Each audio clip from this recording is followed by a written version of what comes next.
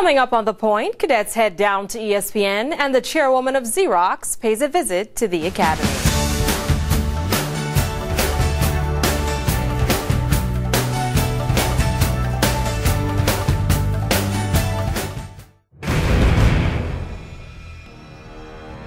Welcome to the United States Military Academy at West Point, New York, home to 4,400 cadets. The oldest continuously occupied military post in the country, West Point sits on over 16,000 acres and is one of the largest school campuses in the world. The Long Gray Line has produced many great leaders, and here we will take an inside look into their world. I'm your host, Specialist Alexandria Corneiro, and this is The Point. We'll talk about an exciting past few days. Ann Mulcahy paid a visit to West Point recently. The chairwoman of Xerox shared her leadership skills with cadets. And in other news, cadets and students from other academies learned the fine art of negotiation in a seminar on how to negotiate effectively. And some cadets boarded a bus and headed down to Connecticut to visit ESPN. They poured into the Sports Center studio to help anchors Hannah Storm and Josh Elliott with their broadcasts. Cadets also participated in the taping of Sports Nation and Baseball Tonight. Let's check it out. Over 20 West Point cadets headed to Connecticut to check out ESPN. To start off the day, cadets broke up into groups to sit in on some pre-production staff meetings to include Sports Nation, Sports Center, NFL Live, and Baseball Tonight. Cadets also got the opportunity to participate on Sports Center. They lined the walls as they helped sportscasters Hannah Storm and Josh Elliott with their daily countdown. They also joined in on ESPN's Sports Nation and Baseball Tonight. During the day-long visit, cadets enjoyed the opportunity of touring inside the sports channels, studios, and production rooms.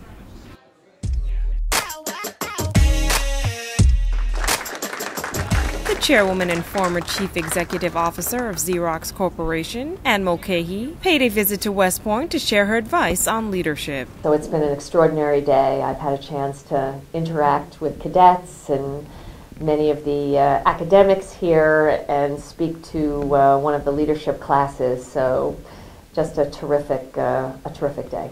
Chairwoman Mulcahy met with a group of cadets and shared with them her background and how her experience has developed her as a leader. Mulcahy, who joined the Xerox team in 1976, was selected by the board of directors for a position as the CEO in 2001. However, the job came with tasks piled a mile high, due to the fact that the company was in financial turmoil at the time. Mulcahy timelined the events that helped save the company and shared with cadets that she believes it was the duty and loyalty of all the employees that truly rescued Xerox, characteristics that are also held in high esteem at the academy. The combination of not just being able to be a little bit of a student today of leadership, but actually being able to sit down with some of the cadets and talk about their experiences has really made an impression on me, and I might have been here today to really give a talk about leadership, but I feel like I've walked away learning a lot about leadership. Chairwoman Mulcahy allowed cadets to plug away for knowledge by finishing the meeting with a question and answer period. You can't make up your mind. Negotiation is a useful skill to have in any aspect of your life. To prepare cadets for what they will face once they are commissioned, West Point held a negotiation conference. Over 60 cadets, midshipmen, and service members participated in the conference held in the Hague Room of Jefferson Hall. The roster consisted of over 10 service academies, to include the Royal Military College of Canada. The cadet-driven event paired the participants up with scenarios that they were required to resolve by coming to common ground. The event allowed the students to also learn from service members who've experienced negotiations out in the field.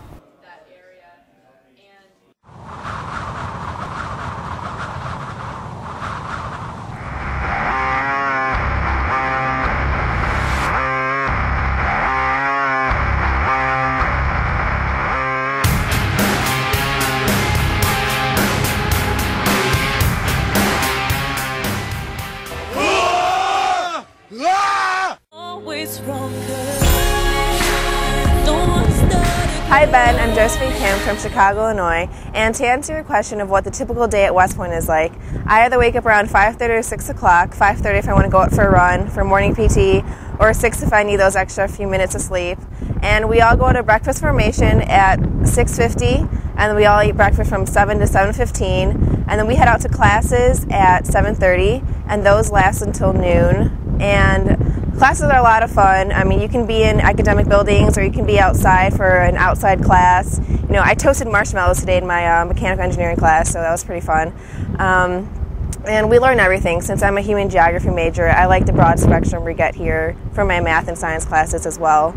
And then we all, after 12 o'clock, we eat lunch all together in the mess hall, and then we head out to either a lecture during comms hour or a class test, which is during Dean's hour, which is all after lunch. So the hour after lunch, classes start up again. That lasts until 1600, and from 1600 till pretty much 1800, we have company athletics or IMs, club sports, core squad sports. So I did fencing my plebe and yuck year, so I went to that, and now I'm back in company athletics. And or you can either do other activities such as debate, speech, or band. And I'm in the singing group here that we have, and so I do that. And after activities or your sports, we go have dinner, and that's either on your own, except for on Thursdays, which is mandatory spirit dinner. It's a nice time when we all have fun and dress up and just get to know each other more over some nice dinner. And then after that is pretty much ESP, which is evening study period for the plebes and yucks. And a lot of upperclassmen also do study during this time too.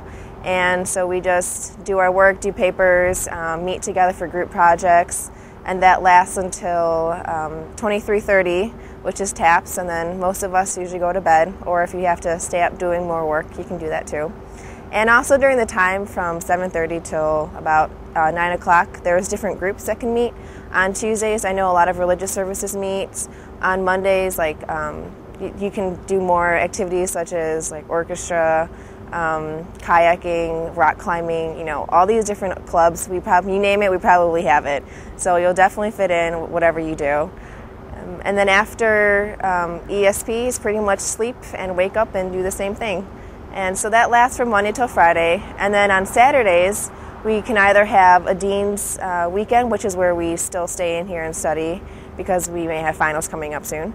And or we do comms weekend, which is military training, and so we go out to Buckner, go to the range, work on our marksmanship, plan ambushes. It's pretty much a good time to spend with your company and just get to know people, you know, enhance your leadership skills. So whatever we do here, it's all serving the purpose of becoming an officer.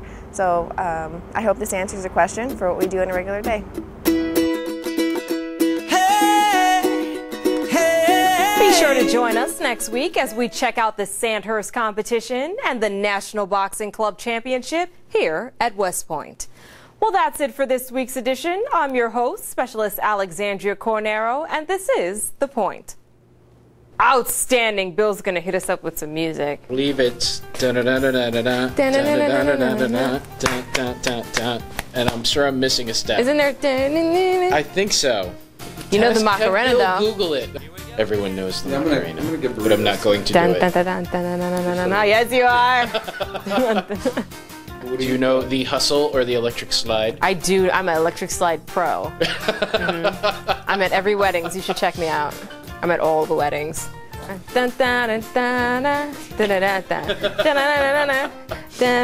not about to fall off the ledge.